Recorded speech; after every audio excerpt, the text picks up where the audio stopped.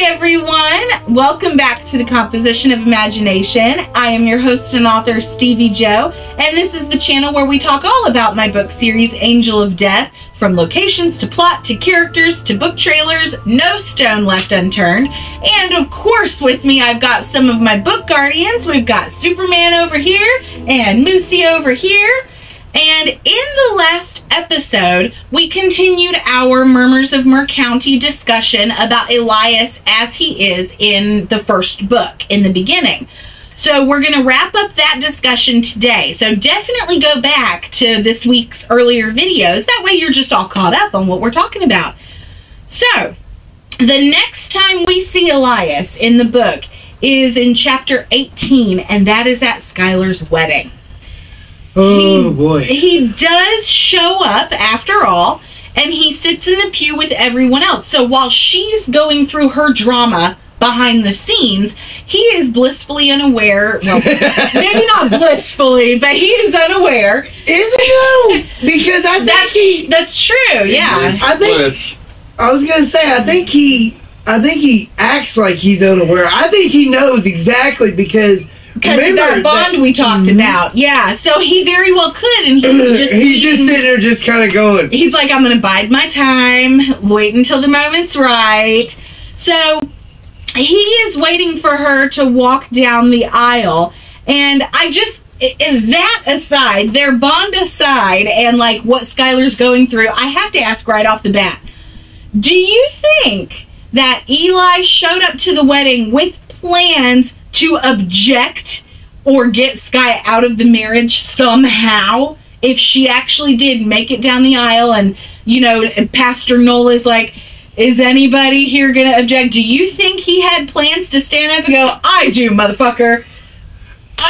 Yes, I think he would, but it would have been under extreme duress. If her aura was screaming, get me out of here, he would do it. Okay. But up to that point, no. So you don't think it was fully pre-planned? Yeah, I mean, he was just doing it to show support for her. Okay. But if necessary, he would stand up. Okay. As it turns out, he does not have to do anything himself to call off the wedding, because Aezra does all that for him by feeding from CJ and infuriating Sky. She is so angry that she damn near burns down the church. And Eli is literally the only one who can calm her and stop her before someone actually gets hurt. He tells her, everything's fine, it's okay to be scared, but you cannot handle your fear like this, or else you're no better than Aezra, is what he flat out tells her. That seems to either upset her or knock some sense into her, one way or the other. It did both. Probably. Because she starts screaming and she just pounds her fists against him, and he just takes it because he's just like, as long as I can just keep her safe, even if it's from herself, I will take this for her. When she calms down, he kisses her forehead and says, okay, why don't you go wait in my car? And so she leaves. Now, in the episodes we did about Sky, we didn't talk about this next part because she was not privy to it. For all we know, Sky actually has no knowledge of what happens next when Eli confronts Aezra. So before we talk about what actually did happen, I just kind of want to feel out what you think. Do you think Eli ever tells her what he does when he confronts Aezra, or is that a secret he keeps to himself? Oh no, I think later on, like later on, sometime between book 1 and book 2, they have a conversation. Okay, so he's very open with her. Yeah, because I think not totally about the history, but about the fact that they know each other. Okay. And because a spoiler, you know, in the later books, you know, they kind of talk a little bit about their relationship. Yes, and we will talk about that in this series. Yeah. So that's how I figured between book 1 and book 2. Okay. He probably one afternoon just sit there and said, "Yeah, you know, I want to come clean a little bit. We go back." Okay. Well, that, and she heard a little bit about those two during the fight. Exactly. Okay. Here's what happens when Skye walks out of the church. Eli and Aezra interact for the very first time in the book. And the first thing Elias says to him is, "Aezra, my old friend." And he makes a comment that he thinks Aezra has been avoiding him over the last few years.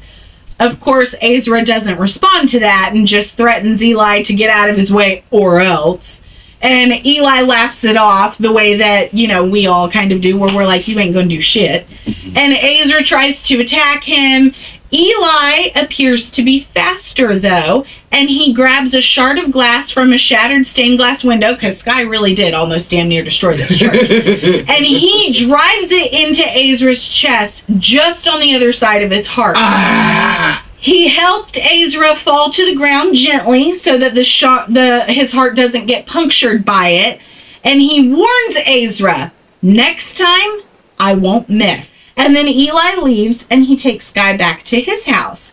Why did Eli let Aezra live? Would it really have been that bad if he'd have killed him right then and there? He's not a killer. You don't think so? Okay. He's not a killer anymore. Okay. You don't know about his past as much. Oh, we're going Kenshin territory. I see. Okay. But he's just not a killer like that. At least not now. Okay. I mean, that could have been. He could have been. I think it's also a situation of, as much as you can't stand the guy, you know, technically, you know, Aezra and Skye are still together, so he didn't necessarily want to take him out and like hurt Skye. Yeah. Even though it seems like she probably wouldn't, like at this point you think, well, would she really care? But you never know. She might, if he actually did. So I think both of you are kind of right. So then we move to chapter 19. And Eli and Skye are back at his place. He picks her up in his arms, starts to take her inside, but Aezra comes barreling down the driveway. He totally, like, completely totals his Eli's Porsche as it collides with Aezra's truck. But instead of losing his cool, Eli banters with Aezra for a bit about how, "Oh, I see your manners have gotten worse over time, but your sense of humor hasn't changed a single bit." Why do you think he handles the situation this way? Is Eli really that cocky of an asshole that he feels he can taunt his opponent? Oh, yeah. Or do you think it's more like an inside joke between them that we aren't privy to? No. But he's also using it as a way to diffuse the situation. Because he could go in completely ticked off. Yeah. I mean, because my car got destroyed by, you know, a douchebag. Yes. And everything. So instead, he looks at it as a way to disarm the situation, but also show the fact that he is the better man and will destroy him if necessary. Because if you notice in the banter, yeah, you know, most of Aezra's statements were basically something, you know, like, "Oh, fuck off, a simpleton with almost no vocabulary could come up with. Yeah. He just knows that he has the upper hand, so he knows he could say what he wants. Okay. Well, keep that in mind, because that does come into play here in a second.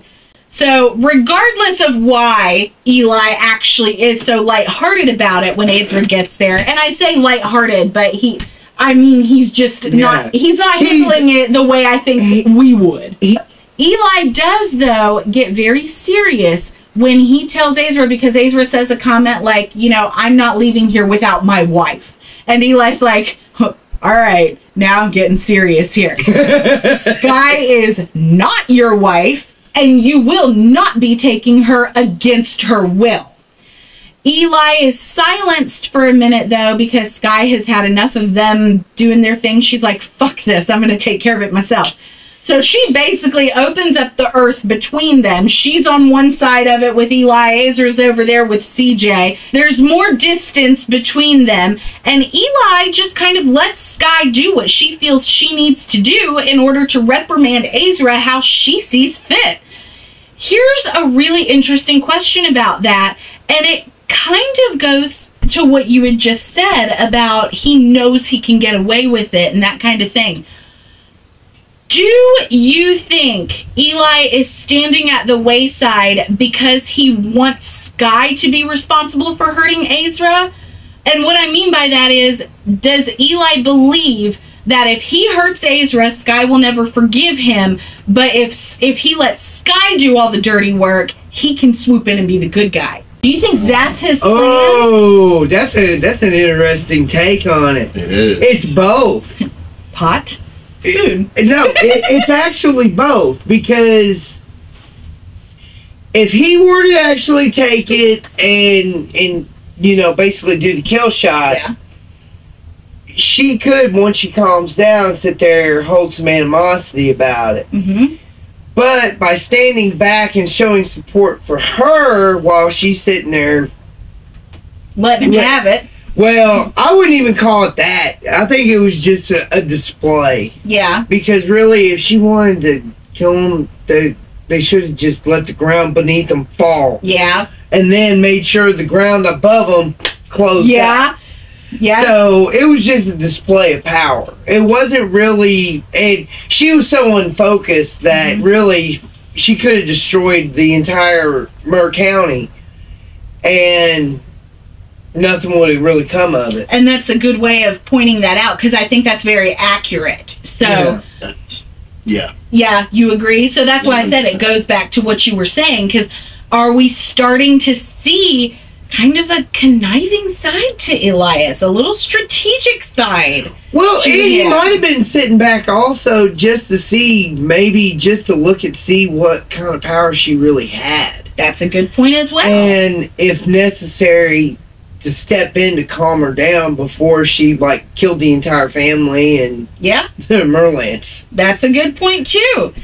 So now it's interesting as we talk about all that, because Eli does speak up when Aezra gets burned by a fire that Skye started, and he continues a little bit of that banter that he started, where he says, well, it appears you're outmatched, old friend, and isn't that why you chose Skye to begin with? Don't you believe she's the lifeblood with magic strong enough to fight against the devil himself? Those are questions that Eli actually asks to Aezra, and of course Aezra's anger at it only prompts him to keep pressing the issue.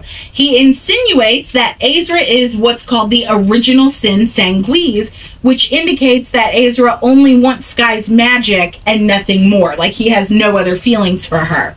In fact, Eli says that they both know that Aezra will not be able to keep her alive during the Bloodlust Exchange ceremony because it's not part of the deal with a capital D. The deal.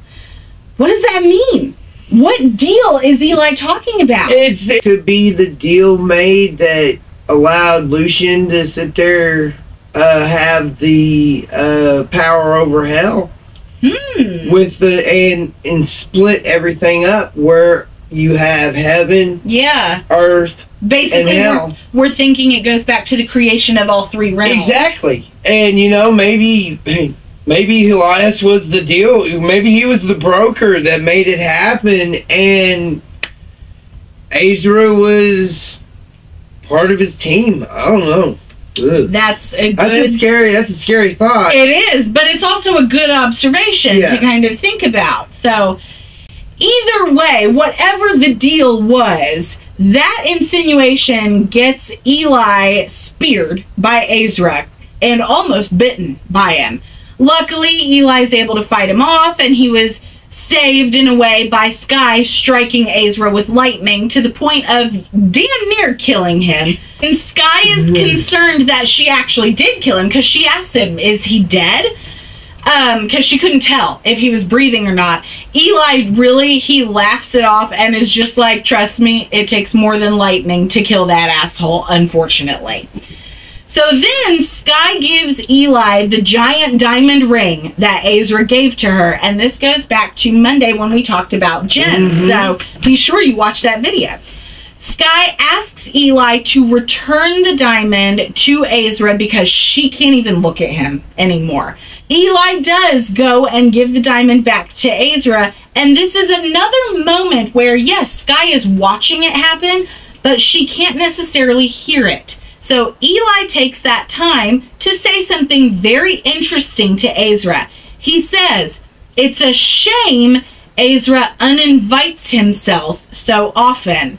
Eli, on the other hand, barely has to try, and he has a standing invitation, rubbing it in by saying that Sky has a lovely bedroom, by the way, which is a place he knows Aezra has never been. It is really important here. Eli examines the diamond ring, which we discussed in the Sky video. It's a 5-carat ring, so it's really huge. And he speculates that this gem is more precious than Aezra's life, and he better not let it fall into the wrong hands, which causes Aezra to spit in Eli's face, and Eli just slams the ring against his chest, telling him, we both know it's not coincidence that we should meet again. And Aezra needs to think about how things went down last time, should he try to steal Sky's life. Then Eli takes Sky into his house, and the chapter ends, and that's also the last time we see Eli in the book. So I'm going to ask a couple questions here about that interaction because it's very important. What is so special about that diamond, first of all? That big 5-carat diamond. Oh, that's Aezra's soul. Just like we talked about in the other video. It's definitely a life force somehow. Okay. So, now, what do we think? Because Elias said, think about what happened last time if you try to do that again. So, what do you think happened last time they were around each other to make Eli warn him that way? That's when the falling out happened. What do you think it was? Could have been family member, you know. It could. That's the great mystery. Okay. But it also goes to another part. He had the perfect opportunity to destroy Aezra. He did. And nobody would have held him accountable to that or blamed him.